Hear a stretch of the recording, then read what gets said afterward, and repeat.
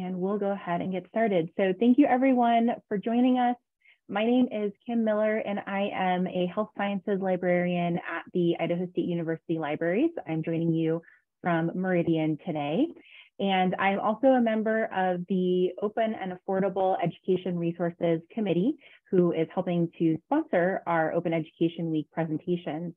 We are really excited to have Dr. Darci Graves with us today, who is one of our 2022 Textbook Hero nominees. Darci Graves is an assistant professor and director of both the Master of Social Work and Gender and Sexuality Studies programs at Idaho State University. She has a PhD in Cultural Studies and Social Thought and Education from Washington State University and a master's degree in Social Work from Boise State University. Her areas of research include U.S. gun culture and mental and emotional health and well-being, focusing specifically on rural communities. So we will hear from Dr. Graves, and then you will have some time to ask questions or have a conversation, and I will give the floor over to Dr. Graves. Great. Thanks, Kimberly. I'm going to go ahead and share my screen. I just have a couple of slides today. Or like to organize my thoughts. Okay.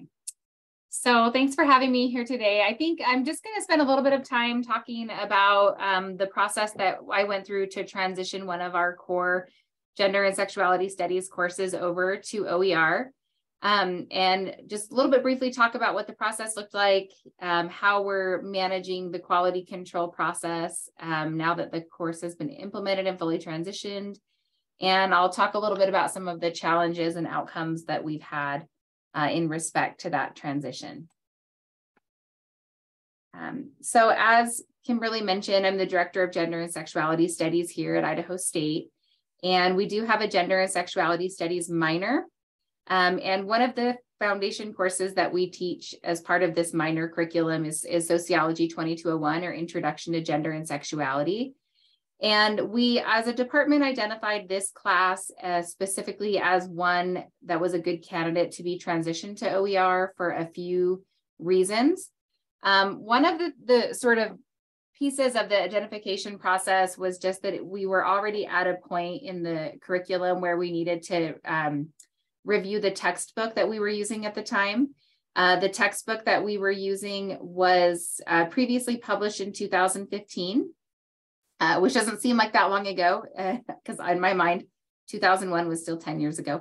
But it actually is kind of a long time ago. And some of the curricular content in the textbook that we were using didn't reflect contemporary policies.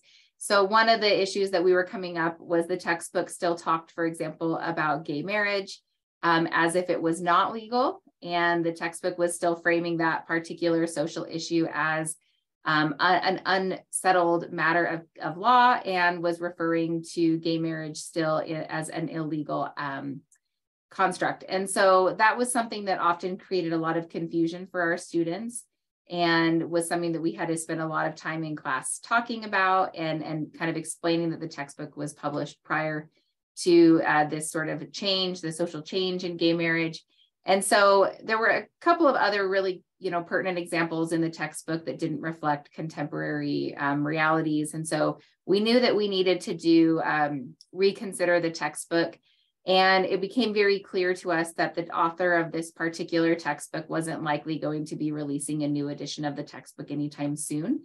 And we were in this kind of awkward position. This is very tangential to OER, but the author of the textbook, who had historically been sort of a foundation figure in the world of gender and sexuality studies, had recently come under fire because several of his graduate students had come out and credibly accused him of sexual harassment.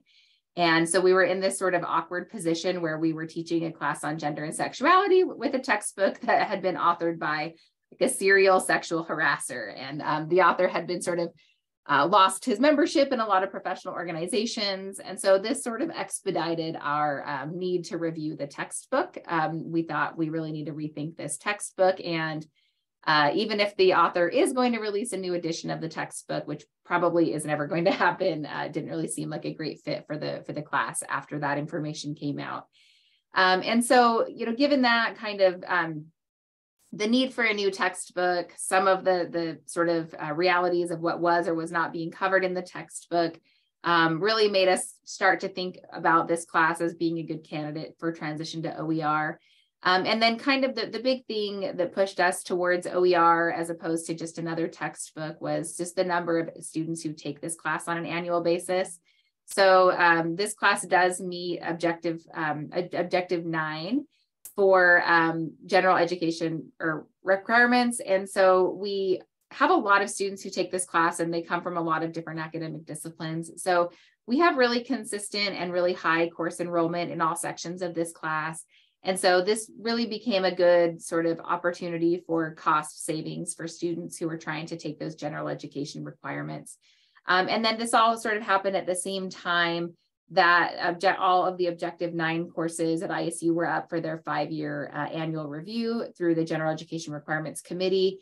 And so all of these factors combined are what kind of contributed to our decision to really think about transitioning this class over to the OER model. So just a little bit about the class to set the stage. So I did mention that this is one of the Objective 9 classes. It meets the objective for cultural diversity of the general education requirements. We teach about 3 to 4 sections every academic year, with at least one additional section being offered in the summer. And we have about 175 to 200 students or more enrolled over the course of every academic semester. So we really do have a fairly high impact class. When we think about the cost savings for moving to OER, we really do put a lot of students through this particular class. Part of what drives enrollment in this class is it is a required, obviously, for people getting a gender and sexuality studies minor, but it's also required for students who are getting a major in social work or sociology. But we also do see a lot of other academic majors participating in this class because it does meet some of those Common Core requirements. Another big issue that kind of factors into how we transitioned this class is that we teach 3 to 4 sections every semester, and not all of the sections are taught by regular faculty. A lot of the sections are actually taught by graduate teaching assistants. And so one of the things that we have historically needed in this class is a very solid curriculum that can easily be picked up by a graduate teaching assistant or a member of the faculty who hasn't previously taught the class. And so we really like to maintain one sort of main curriculum for this class that's then deployed across sections. So students taking every section of the class are more or less getting the same content, taking the same exams, learning the same subject matter. And this makes it easier for us to manage all of the course sections, particularly when sometimes we have up to 3 graduate teaching assistants teaching various sections of the course. So when we set out to transition the course to OER, we were working on about a 2-year timeline. We thought that it would take about 2 years for the transition to be fully implemented and effective. And the very first thing that we did was we started with a review of all student course evaluations from all sections of the course. So regardless of instructor, regardless of whether they took it as an asynchronous online class or an in-person class or a summer class, we went ahead and did kind of a systematic evaluation of all of the student course evaluations for the last 5 years. And this really helped us conceptualize where we needed to make improvements in the curriculum or where we needed to make modifications to the curriculum. And one of the overwhelming sort of pieces of feedback that we got from looking at that many course evaluations is that the class is called Introduction to Gender and Sexuality. But pretty consistently over time, students were identifying that the class had a lot of content on gender and not as much content on sexuality. And there really seemed to be a lot of interest across the board in more content on sexuality, or sort of more equitable distribution, I think, of subject matter. And I think actually that was a very fair critique of the class, the way the course was set up before.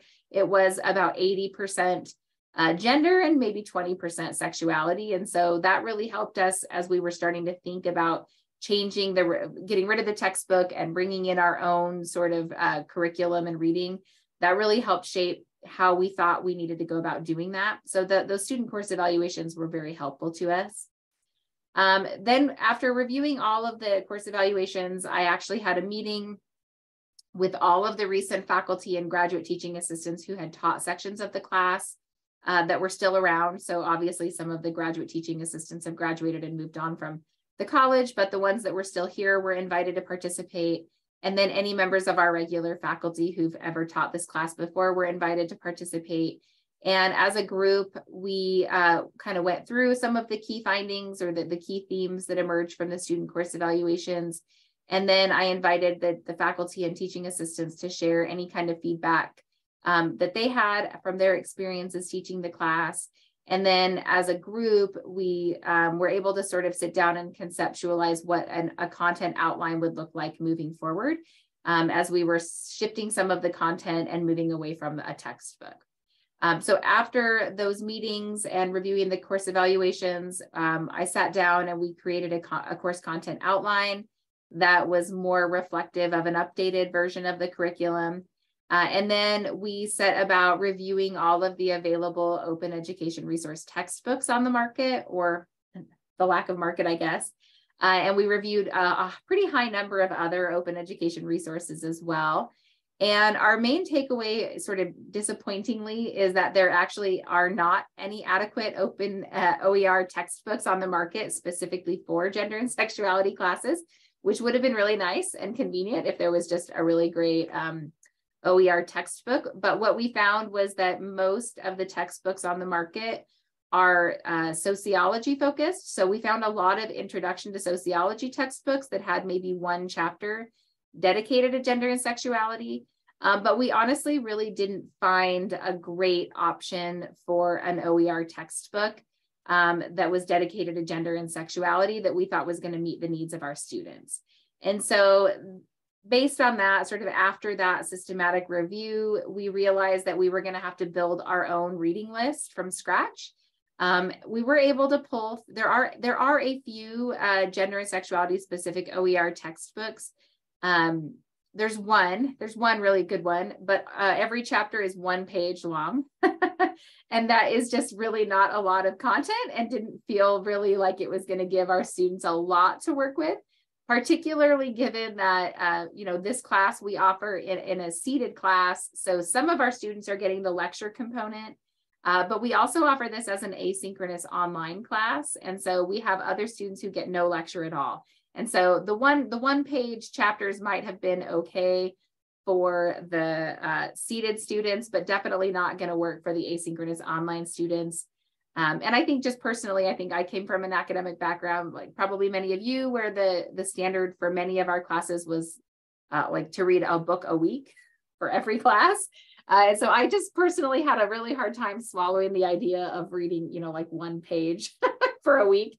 I know that maybe there's some research out there that says that that's best practice for students, contemporary students, but I'm not fully on board with that yet.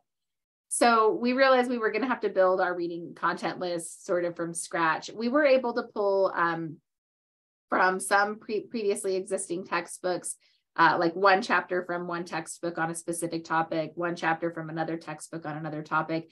And so what we did was we worked with ITRC to build a development page in Moodle, and that functions as sort of now the master copy of the course.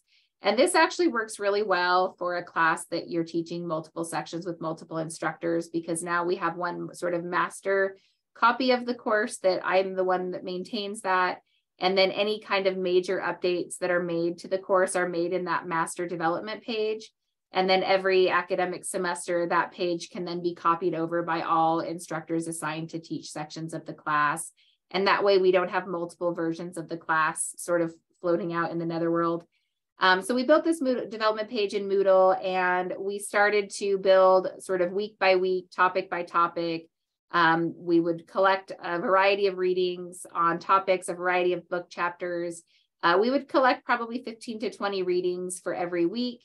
And then we would sort of go through and eliminate the ones that we didn't want, or the ones that we thought might not be stable links. So if we were linking to something more contemporary, like a newspaper article, and we had concerns that link might disappear at some point in the near future, we would eliminate it from the list. And so we would started with these much longer reading lists that multiple people were able to contribute ideas to. And then we would pare those down to sort of hone in exactly precisely on the topic that we wanted students reading about for the week. and then making sure that what we were offering was going to be stable and consistent over time, because what we didn't want was 2 years from now, all of our readings to disappear from the internet, and then we would have to start over completely. That was something we were really conscientious about. So once we had built an entire development page that had all of the assigned readings that we wanted to use for the course, we had a pretty nice mixture of textbook chapters, contemporary newspaper articles, videos that students could watch on YouTube or other platforms, and then also obviously peer-reviewed journal articles. So we had kind of a nice variety of different types of content and reading.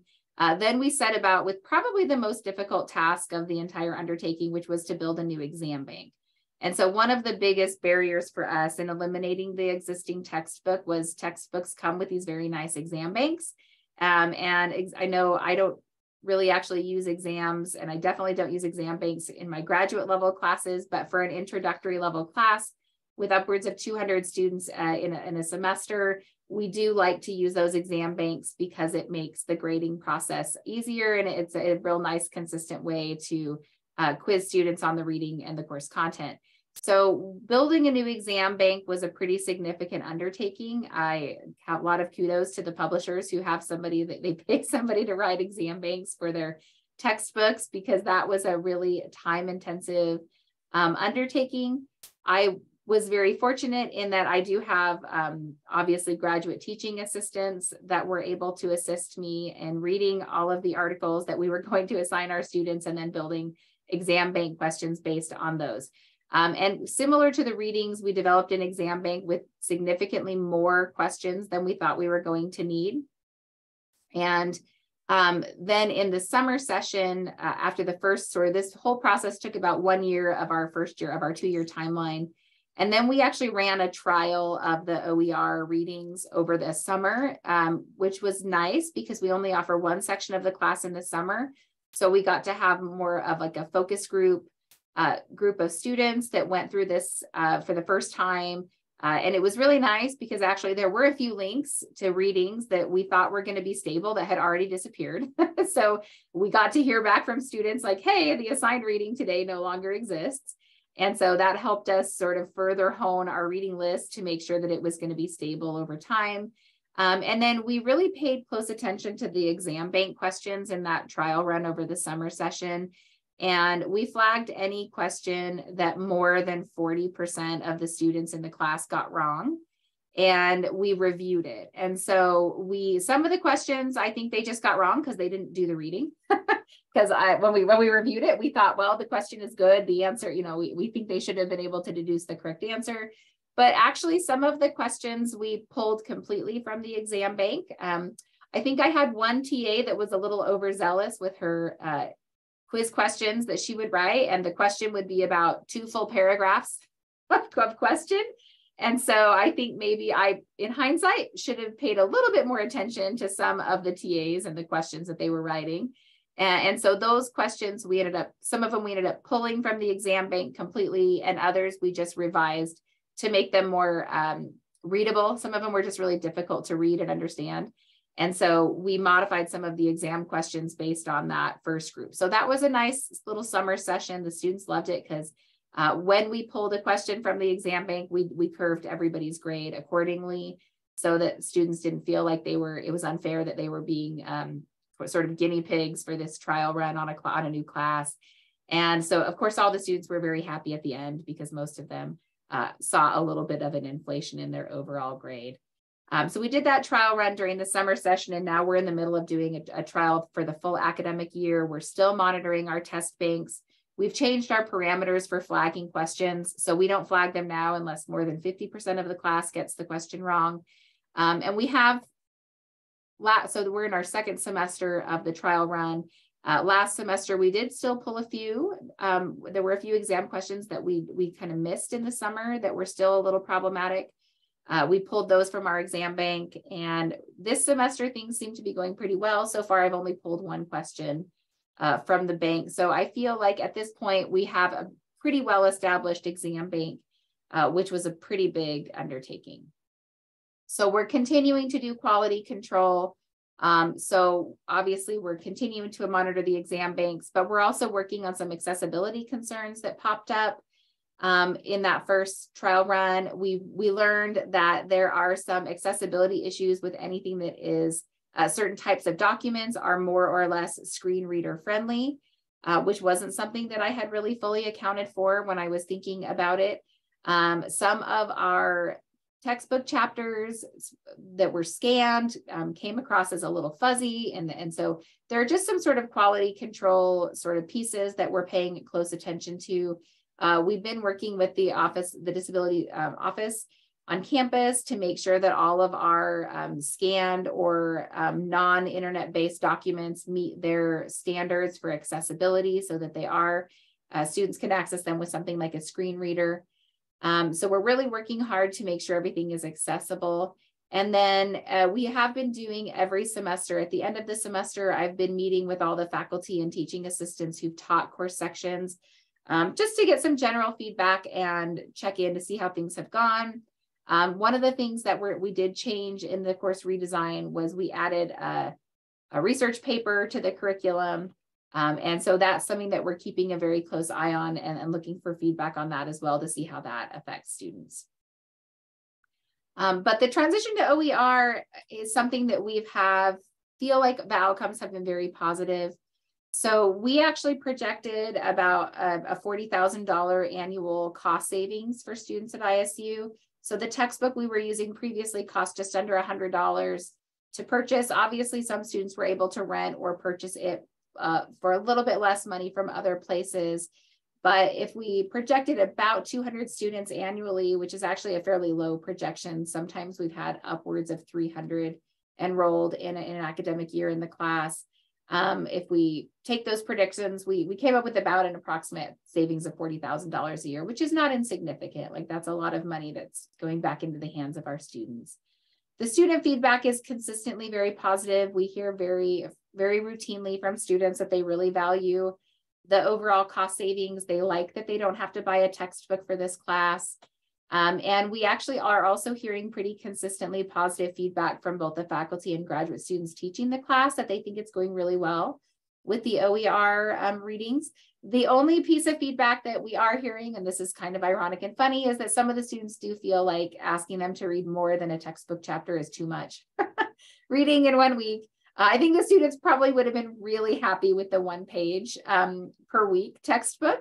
But I kind of, I'm a mom, so I feel like it's kind of like when my kids tell me they don't want to eat broccoli, I make them eat it anyways. And I kind of feel that way about reading, even if maybe they don't like reading something that's more than 10 pages long. Sometimes you just need to read something to get the content that you need. So overall, we've been really happy with this transition. I think there have definitely been a few bumps on the road, particularly with the exam bank. But we feel like it's gone well. We're really happy that we made the decision to do that. So that's just a little bit about our process. And I think I wanted to make sure we had a little bit of time for questions. So I'll open the floor to see if anybody has questions or comments. Absolutely. Thank you so much for sharing that. And I've heard a similar theme about exam banks in particular being one of the barriers to adoption for many of the reasons that you explained. Does anybody have any questions or comments or anything? I have a couple questions for you. Thank you for your great stories. It was great anecdotal, kind of exactly the kind of thing I would expect from it just without. Can you tell me how you went about trying to figure out if the link was going to be stable and what that looked like? And yeah, and I have a separate question I'll ask. Yeah, so it is, I mean, that is really hard to predict because I think we've all had that experience with online resources in the past, is that sometimes I'll use it for 5 years and then suddenly it's gone and there's really no reason why. So one of the things that we looked at was we went into so if we were using an article, say from a certain newspaper outlet, some of those places do publish how long the links are going to be stable online for. And so you have to do a little bit of digging, but that was kind of one metric that we looked at. Something else that we did was we would try to find links published by the same group or person, and then we would go back and see how far back their other links were sort of maintained and in existence. And we really just tried to make sure And sometimes like in gender and sexuality, sometimes it's nice to use, like we do some pop culture kind of analyses. Like I show a Harry Styles music video in one of my classes that they have to analyze as a sociologist. And so that on YouTube, like, is that going to be on YouTube forever? I mean, maybe, but probably not. But then for more sort of bigger items in the class, we really tried to stick with more traditional outlets that were going to have more stable timelines for accessibility.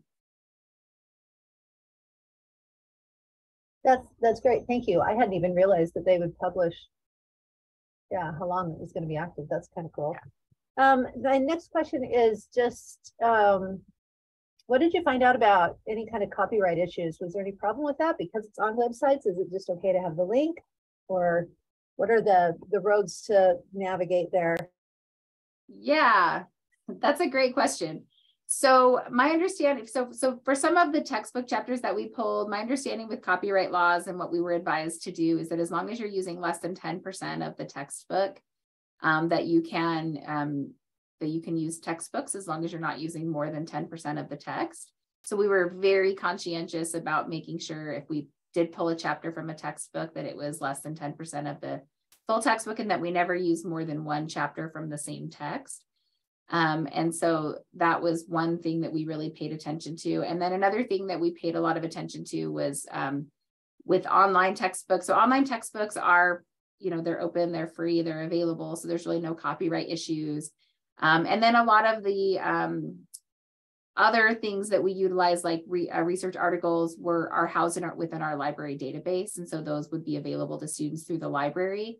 So you're able to download a PDF and put it on a Moodle page, but we also made sure that all of the PDFs that we used were also available through our library, so that we knew that we sort of had ownership of those.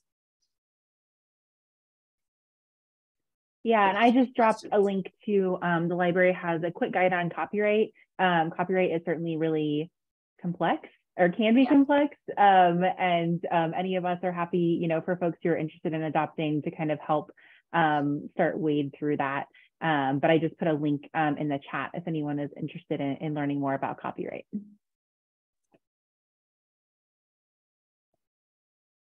What other questions or comments? Yeah, go ahead. Does anybody else have any questions besides just me? So how do you see yourselves keeping the content up to date and current going forward? I mean, this was a lot of work to put this together. What do you anticipate is going to be the workload going forward? Yeah, so I think about once a year, I anticipate we'll need to go through all of the links and readings that we have to make sure that they're still relevant and accessible. And I think that's one of the nice things about the Moodle development page is that we do have that master copy of the entire course. And so then we can deploy that. I think it's really easy when you have, 3 to 4 different people teaching the same class every semester over 4 or 5 years. There tend to just be a lot of versions of the class out there. And I know that when I've only been at ISU for 2.5 years, and when I got here and took this over, there were about 7 different versions of the class floating around, which was really difficult for our TAs. They're like, well, which one do I do? And which readings am I supposed to assign? And which syllabus is the right syllabus? And the answer was kind of all of them, right? Like all of them are fine. You can use whichever one you want.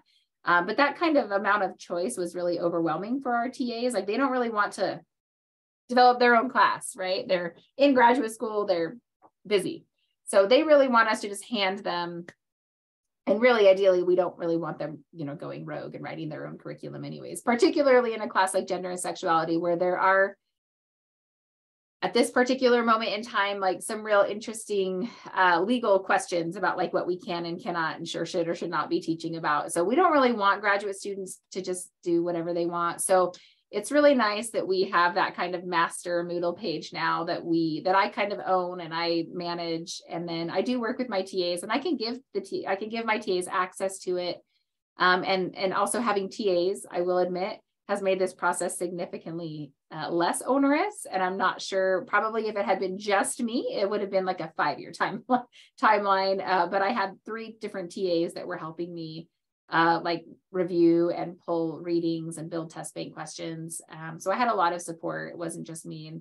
And so the master development page, I think, really does help with that. So about once a year, I plan to go through, make any modifications or changes, but we're able to immediately change exam questions. You can build in Moodle, you can connect exam questions to readings.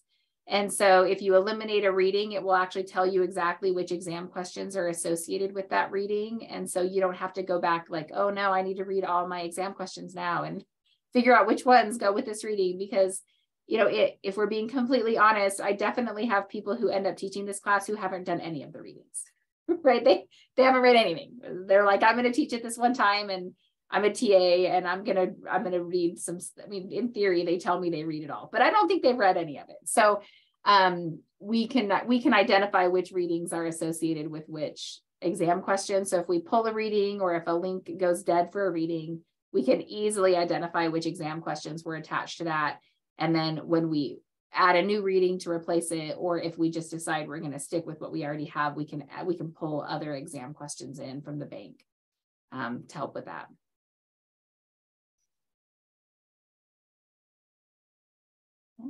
Any other questions? Great questions. I do have a question. I'm happy to open it to others too, but I'm just curious, what was your favorite part of this process? You know, there's lots of challenges involved, there's lots of positives and negatives, but what was kind of your favorite part of working on this course and transitioning it to OER? Yeah, so I mean, I think one of the nice things about OER is that we're able to make sure the readings all reflect very current realities. And so in gender and sexuality studies, I think there are actually, like, it isn't really a settled topic. I mean, there are a lot of things that we've been studying for a really, really long time, and we can pull on, you know, more historic readings to establish foundation pieces of knowledge. So when we're talking about things like social construction theory, obviously there's a lot of literature that's been around for a long time that talks about that from a theoretical standpoint. But then as we're trying to apply that to sort of contemporary cultural realities, that we're living in a moment right now where things are changing very, very quickly. So there are things that we, even if we had a new textbook that had been published in 2022, that textbook would have talked about abortion as a matter of settled law. And now all of a sudden it's not. And so I really like that the OER does give us a little bit of flexibility with making sure that the readings really do reflect like the up to date, what's happening in our culture and society. And I realize this is probably very discipline specific, and other disciplines might not have the need to have such, you know, be able to modify readings on a very sort of last minute basis. But I was even modifying readings in the middle of the semester last semester on some of the topics that we teach about, because things were happening so fast that we were realizing like, oh, like this reading that we have assigned, no, it's no longer accurate. The information available here, all of a sudden it's completely irrelevant because it's now history. It's no longer contemporary. And so we can still use it as piece of history, but we aren't teaching that as sort of contemporary culture. So we really are able to adapt more quickly, I think, instead of the textbook industry, right, where we're still waiting for a textbook that acknowledges gay marriage is legal. And that's what it's been legal for a while. So it's kind of nice to be able to do that. Thanks. Any other questions? Okay, well, thank you so much, Dr. Graves, for sharing with us. It was very interesting to hear about your project. We have several presentations this week just like this, so I'm going to go ahead and put the blog post with the full schedule in the chat in case you would like to join us for anything else. And thank you again all for joining us, and I will see you all on Zoom some other time. Thanks so much, Kim. Have a great day, everyone. Thanks.